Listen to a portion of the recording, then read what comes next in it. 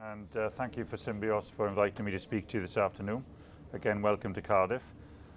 I guess my talk's going to focus on how a paediatric orthopedic surgeon who does young adult hip can make his life very difficult, and those of other arthroplasty surgeons very difficult as well. So I want to give you some insight into the current procedures that might be done and some of the difficulties you'll face with these children who've had previous surgery.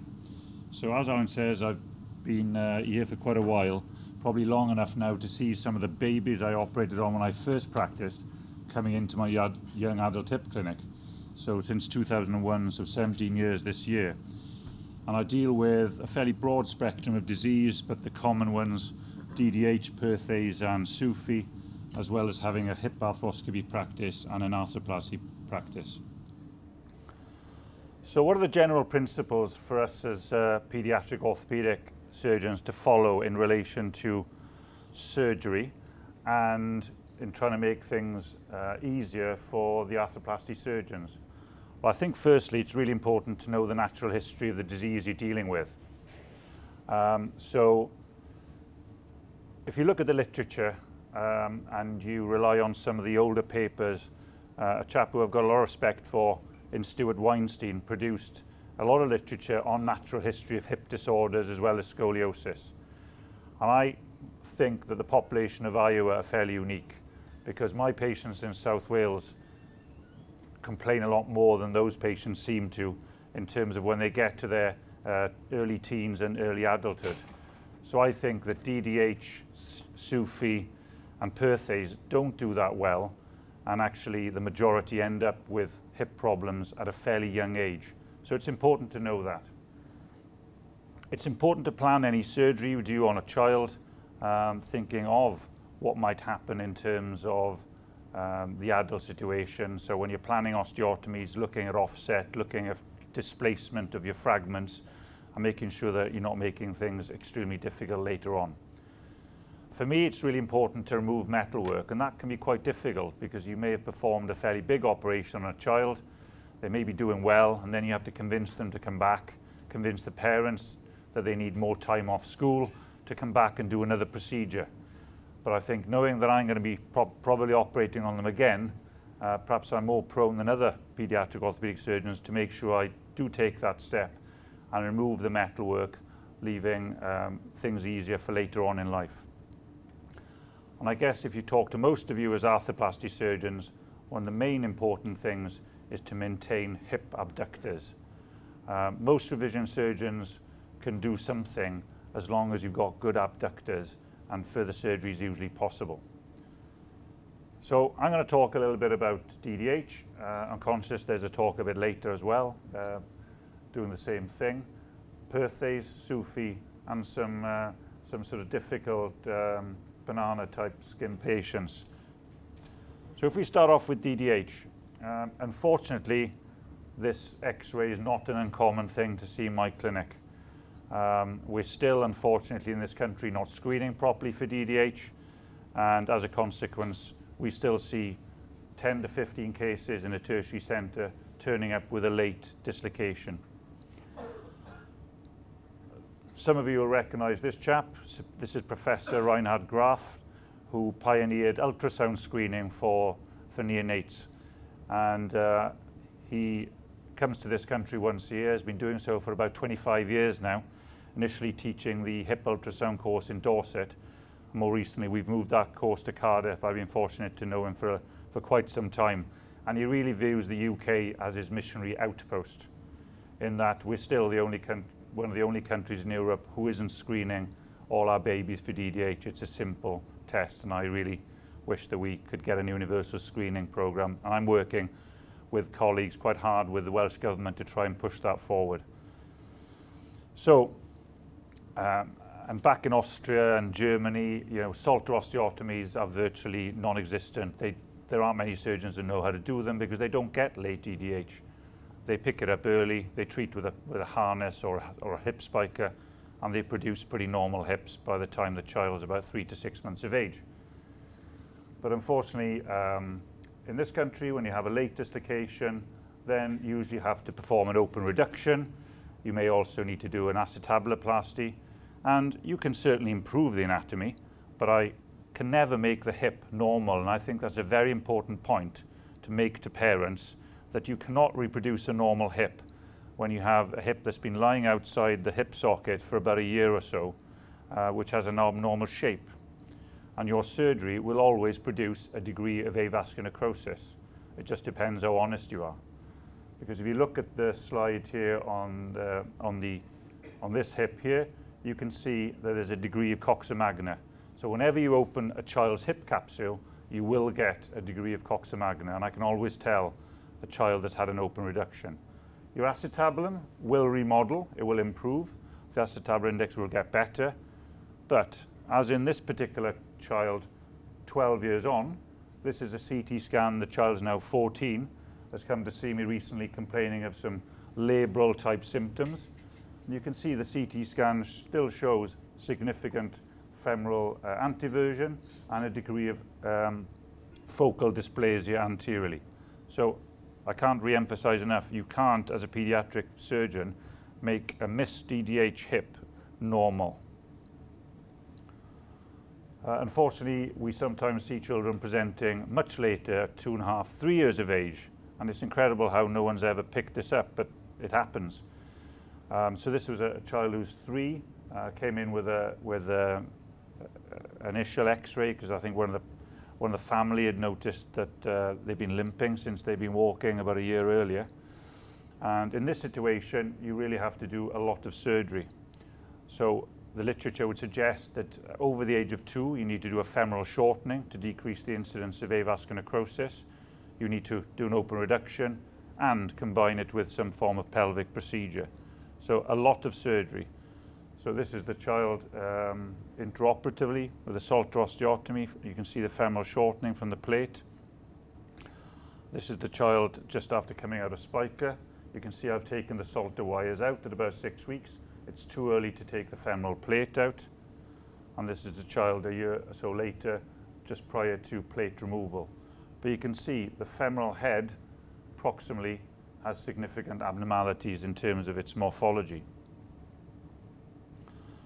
So this is probably the simplest condition to treat, and this is where you just have dysplasia without a dislocation. So these are things now we're able to pick up with ultrasound as a sort of a type 2B hip and treat really quickly. But if it's not been done in that case, you will get residual acetabular dysplasia. I would normally leave the child to see if nature would improve that up until about the age of 4. And the literature would show that if he doesn't get better by the age of 4, it doesn't tend to get better. So you have to take your opportunity at that point to perform an osteotomy of your choice. I tend to perform a Salter osteotomy. And that will give you a relatively normal looking hip a year or 2 later, because you haven't had to open the hip capsule and hopefully you've had no avascular necrosis. So the challenges with DDH are numerous. And if you look at the acetabular issues, then you have lack of bone stock and coverage of the cup for your arthroplasty. On the femoral side, you usually have a high neck shaft angle, as we've heard. You'll have increased femoral anteversion, virtually always. You will also have femoral canal stenosis and a significant mismatch between the AP diameter and the medial to lateral diameter. Hence, perhaps the need for a custom type stem or a conus type stem. So Crow's classification will help us perhaps determine what type of procedure we're going to need to undertake with hip replacement in these patients. The Crow's 1 and 2s probably aren't a big issue, but the 3 and 4 are a major challenge. So you end up with a young adult that has hips looking something like this. And you know, I've seen various x-rays in meetings where these have been left, and at the age of 80, the patient's still walking. So you could argue that you shouldn't be doing anything. But if they are in pain, then you are obliged to do something. So you might need to perform fairly significant surgery, either using custom implants, usually with a subtrochanteric osteotomy. So that's all I'm going to say about DDH, because I know there's some more to come later on. So let's move on to the enigma, which is Perthes disease.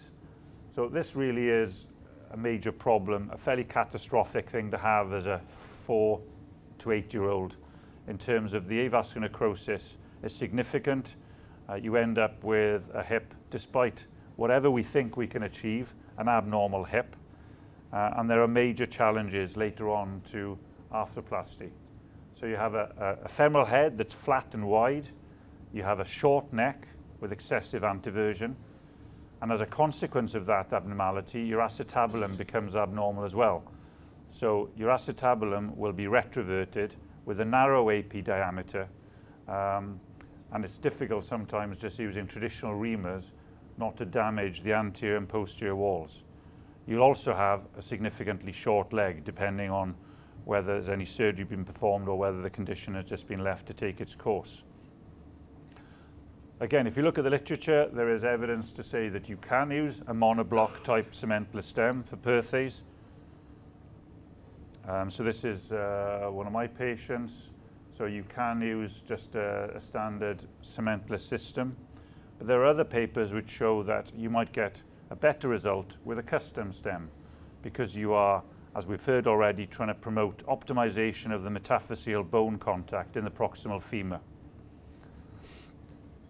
So this might be your first presentation, a child that's come in with a painful limp, age 4 or 5. You've got the first stages here of Perthes with femoral head sclerosis. What do you do? Well, no one can really agree in the world of pediatric orthopedics what's the best thing to do with Perthes. Everyone agrees that the results aren't generally very good. So credit has to go to Dan Perry, who works in Alderhay, Liverpool, who set up this study, which has just finished recruiting for Perthes and for SUFI in this country, because there are a huge number of small publications with small numbers showing, you know, varus osteotomy might be better than an innovative osteotomy versus physiotherapy. So we really don't know what's best. And hopefully this study will help us a little bit to determine what might be best for these children. So in my hands and in our department, we fully accept that the older female child generally does badly with Perthes disease.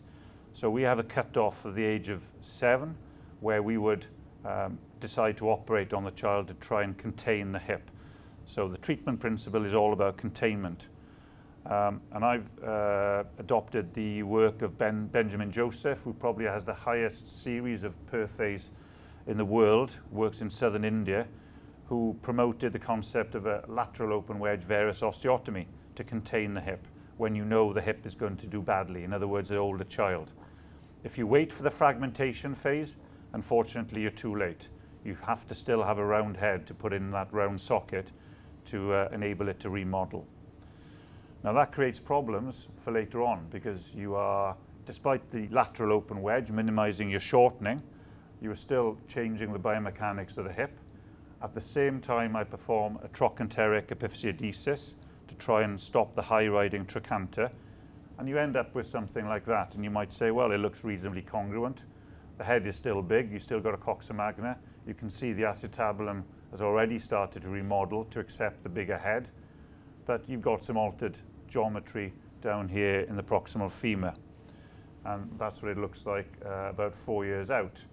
So I'm under no illusions that although the hip is functioning reasonably well at the moment, by the time this child's a young adult, there will be some problems. And I think in the current demanding society that we deal with, most people just won't put up with hips that are painful in their 20s. They want to get on with life, and they don't accept that nothing can be done until they're in their 50s or 60s. So acetabular retroversion has been shown to occur as a consequence of the Perthes disease.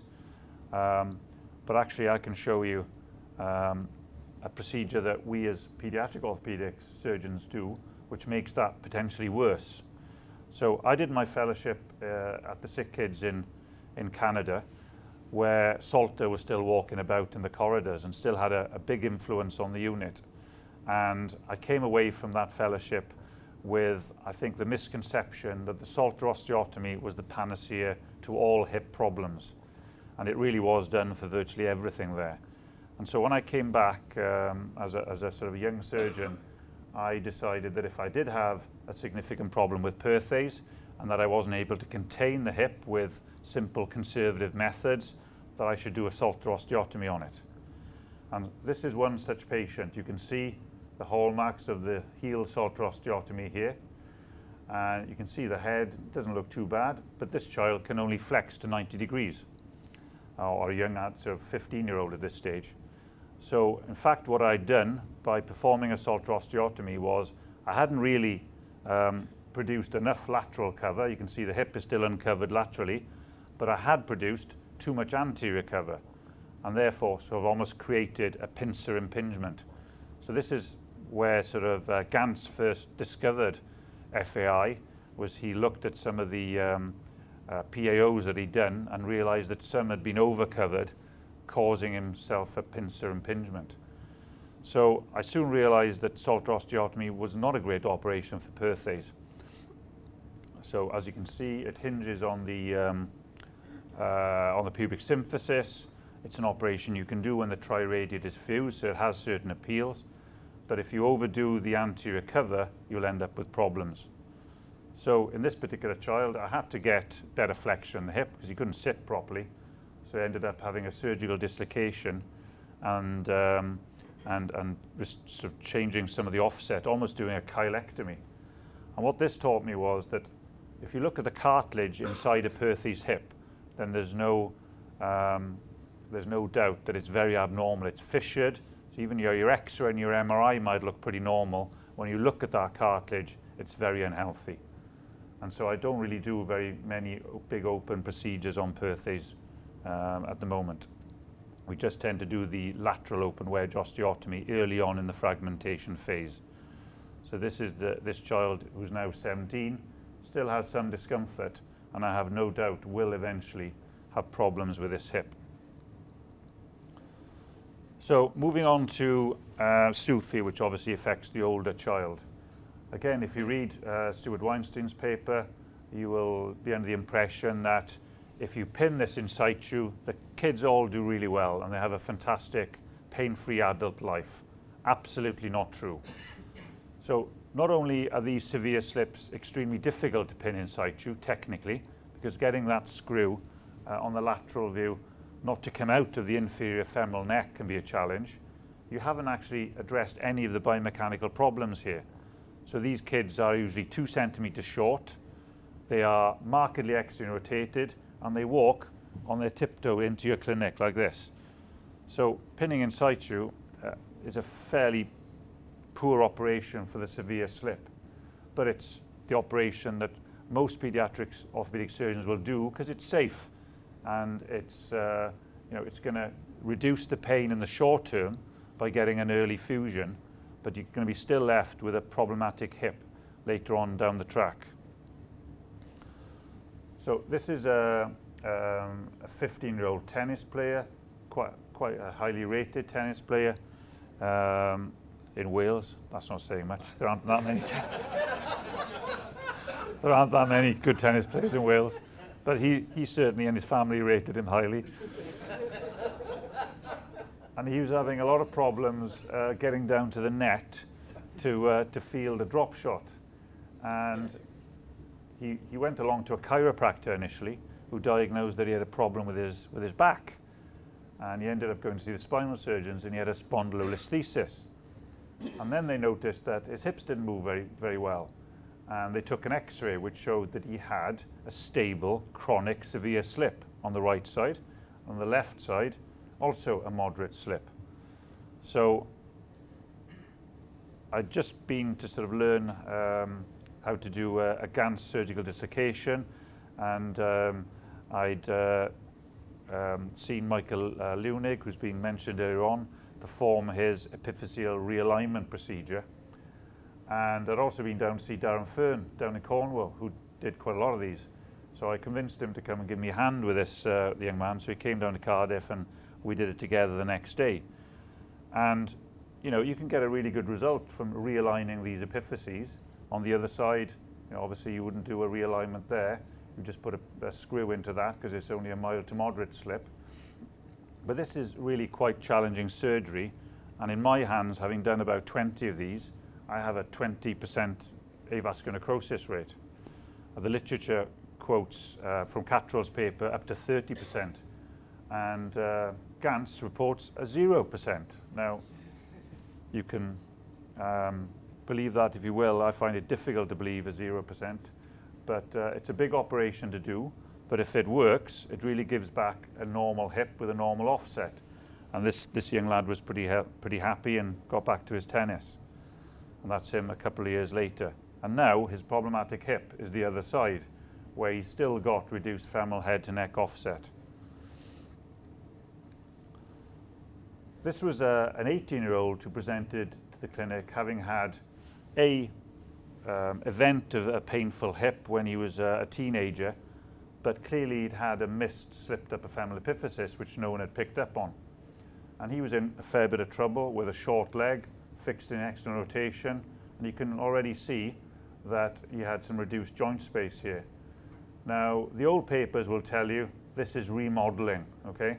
So even in Weinstein's paper, he will say, oh, you see how the femoral neck remodels. Well, that's not remodeling, that's just that, hitting up against the edge of the acetabulum.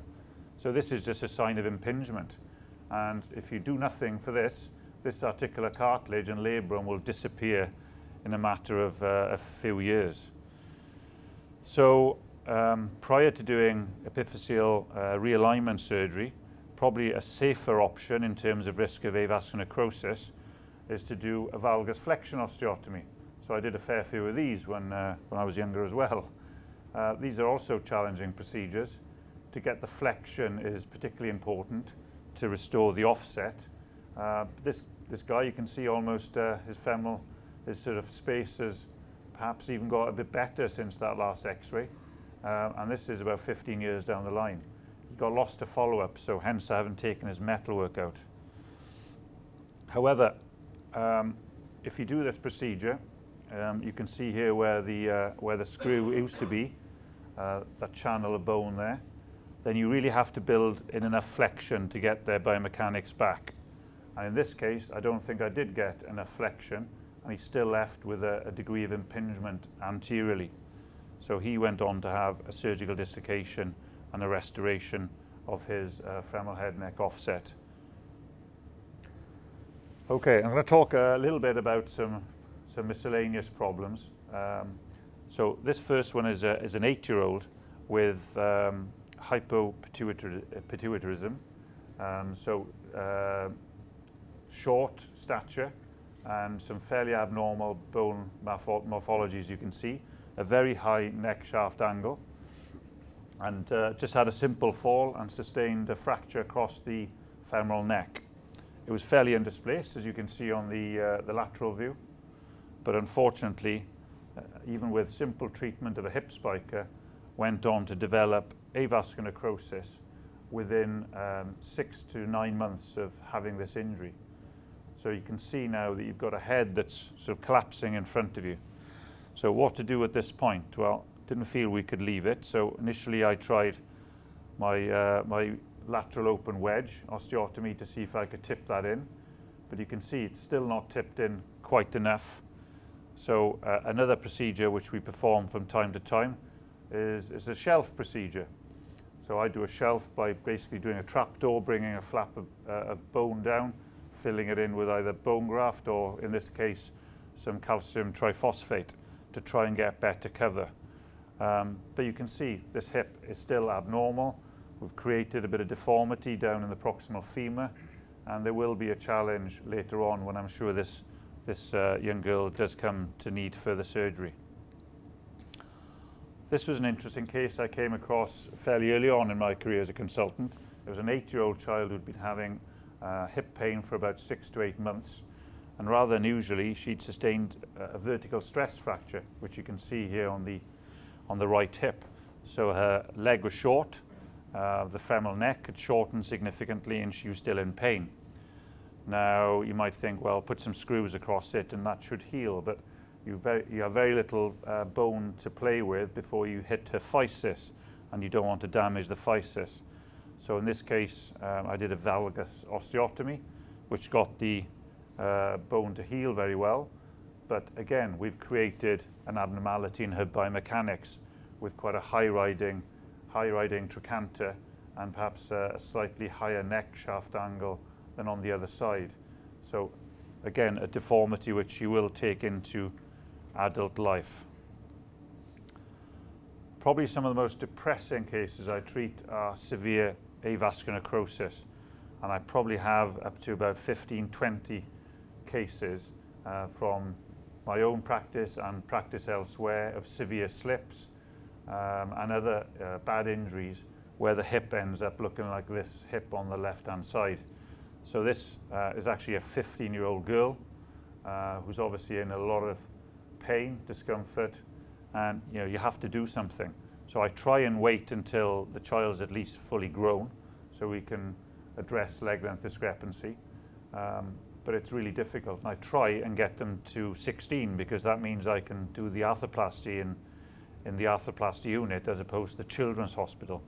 And I can tell you it's a lot of fun and games to do arthroplasty in the children's hospital. They're actually in different sites in Cardiff, so if you need some different implant, it's a long wait to get it. So apologies to Professor for my 1D plan, but what I would normally do is see if I can use a standard monoblock cementless stem, and most of the time, I think, as we've already heard, I get away with it, and it's possible. But whether the biomechanics are perfect in terms of avoiding edge loading, etc., I think we've had a fairly inspiring talk about that already this morning. It may not be the case. And I'm sure there is more of a role for custom type implants in these difficult deformities.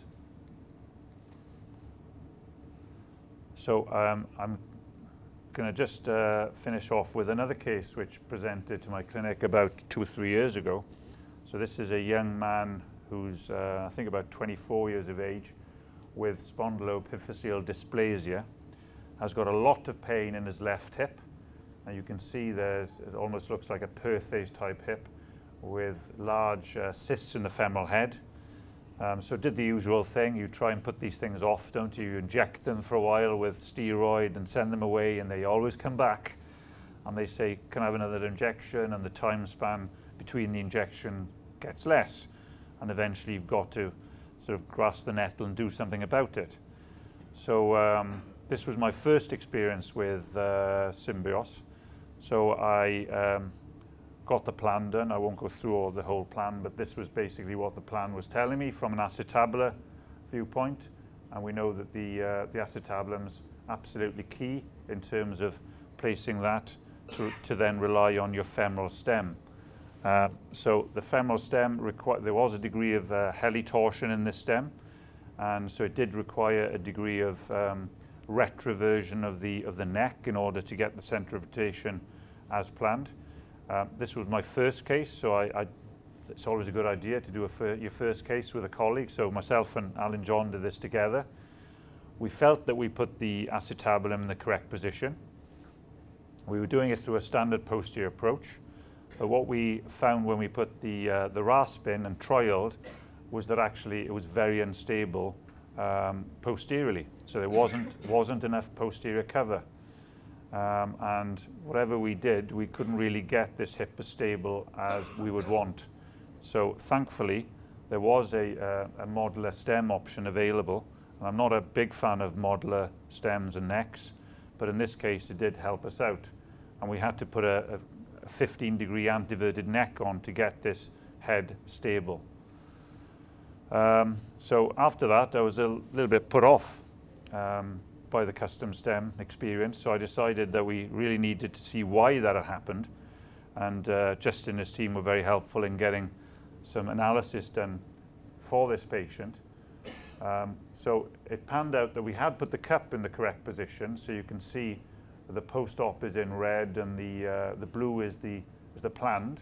So the cup was adequately antiverted, but I think what we had done, which wasn't really easy to appreciate at the time, was that the stem was put in relative retroversion compared to the plan.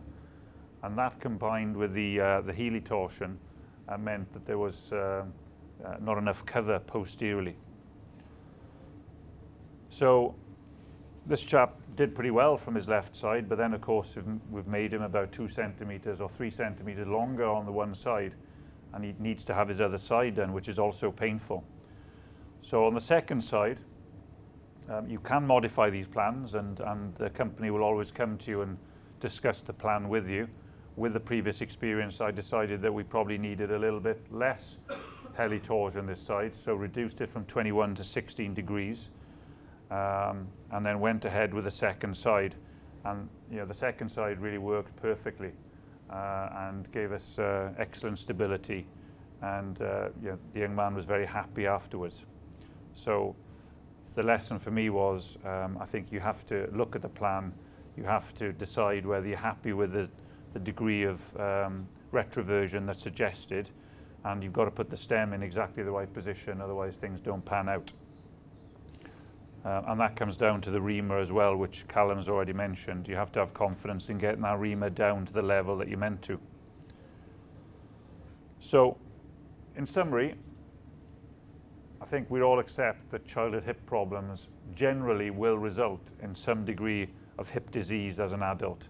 So if you look at the NJR, it quotes 10% of primary arthroplasties are done because of some childhood hip problem. Well, I would say it's significantly more than that. So if you look at an X-ray carefully, it's actually pretty difficult to find a perfect standard X-ray in a young adult.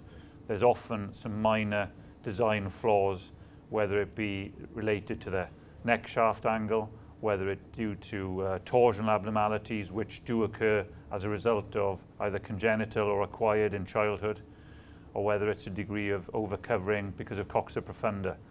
If you look hard enough, you will find some problem which has probably started in childhood. So it's a challenge, and I think it's really important for paediatric orthopaedic surgeons to have a good experience of adult arthroplasty, and I think it works very well in terms of discussing cases in a multidisciplinary group, and I think the key is collaboration, but I think I would agree with the previous speakers in that there is an increasing role for custom stems, particularly in some of those difficult deformities you've seen as a consequence of the disease and as a consequence of the surgery to try and tide the child by and give them a pain-free childhood and adolescence. Thank you for your time. Any questions?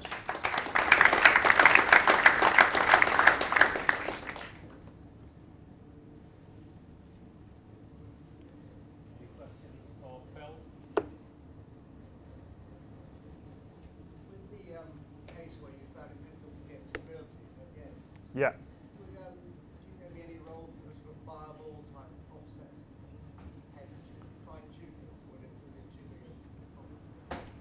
a That's not something we actually considered at the time, but I accept that would have been a possibility. I'm not sure whether you can put those bioball adapters on those stems. The maximum correction you can do with a bioball is 10 degrees, so I don't think in this particular case it would have been quite as much as you would have wanted. And the other thing with a bioball is it gives you a very bulky neck, and the impingement is a lot higher, so it's not a great option in its stability.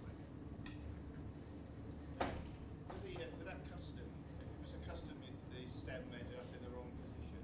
Is that on that one? Sorry. You put the brooch in. Yeah. And then you put the actual stem, but Well, I'm not sure how you ended up in a different position from where yeah, I'm not sure either. I felt that the femoral brooch went down the canal into the correct position, but as you can see from the CT analysis, it was slightly different from the plan, but it seemed to go down to what I felt was the appropriate level of antiversion, but clearly it wasn't. But it wasn't easy to identify that at the time.